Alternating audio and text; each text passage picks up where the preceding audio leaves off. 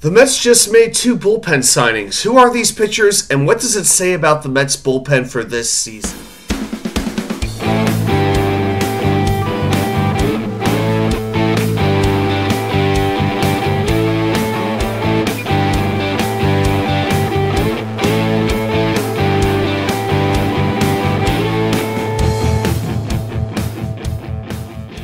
And welcome back to New York Sports WickerMedia. I'm WatchUK99. Thank you as always for taking the time to watch these videos. And we are not coming to you as usual from the studio apartment. No, I'm in a hotel room near Dulles Airport outside Washington, D.C. But I had to come on here and talk about these two latest Mets bullpen signings, Shintaro Fujinami and Jake Diekman. So Mets fans have been just begging for bullpen signings, begging for bats, you know, feeling like this lineup is at least one bat short. Well, the lineup may not have been addressed from the outside yet. At this point, I really don't know if it's going to be. I think that the kids are going to get an opportunity to play. But the bullpen definitely needed an upgrade, a couple of upgrades.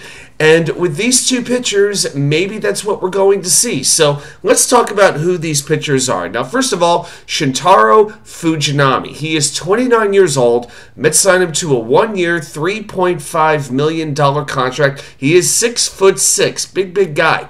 Now, he really has 5 pitches in his arsenal. He's got a four-seam fastball, a split-fingered fastball, a cutter, a sweeper, and a slider.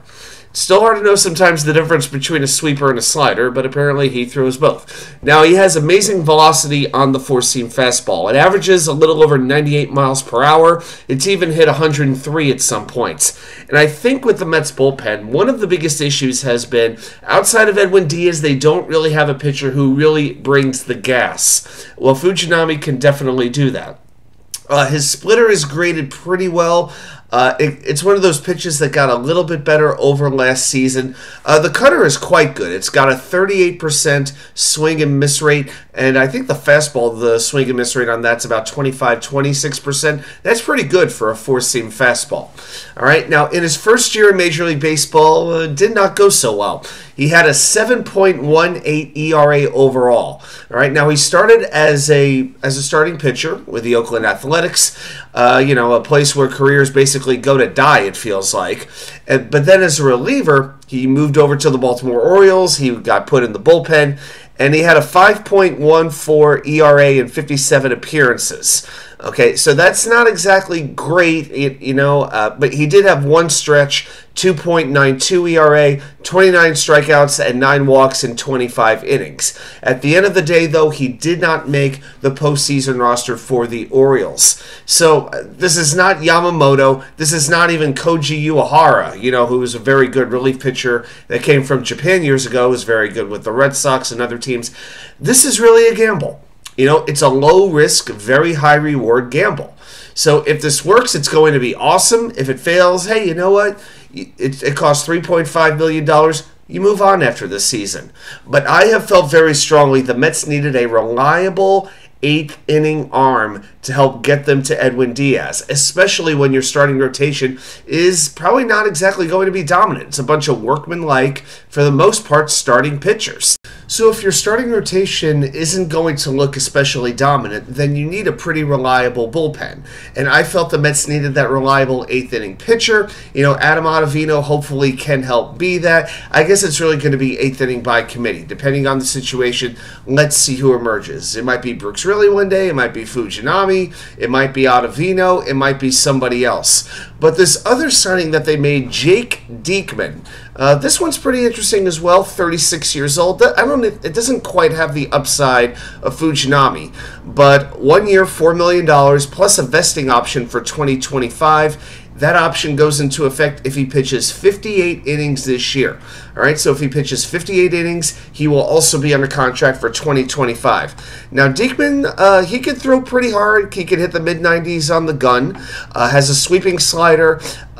He can have a lack of command at times, but he's also usually pretty good at escaping jams as well. Has a lifetime ERA of 3.82. Last season, he joined the Tampa Bay Rays in May, and we've seen many times. Pitchers, even the position players, go to Tampa Bay, and it's like they've been dipped in magic waters. And all of a sudden, they come out a very good baseball player. Diekman's sort of another example. So in 43 innings with Tampa Bay, he had a 2.18 ERA, a 1.12 WHIP, with 53 strikeouts in 43 innings. Pretty dang good. So he doesn't allow a lot of hard contact, which is pretty good considering he doesn't have top velocity. One thing the Rays did, they kind of took away his sweeper pitch, because that pitch was not working with him when he was with the White Sox, and they said, hey, throw your fastball more. And it really seemed to work out. And now he's coming over to the Mets, and hey, with the pitching lab that the infamous pitching lab that we're all hearing about, between Fujinami and Diekman, maybe those two pieces can help this bullpen. But you look at where the pen is overall.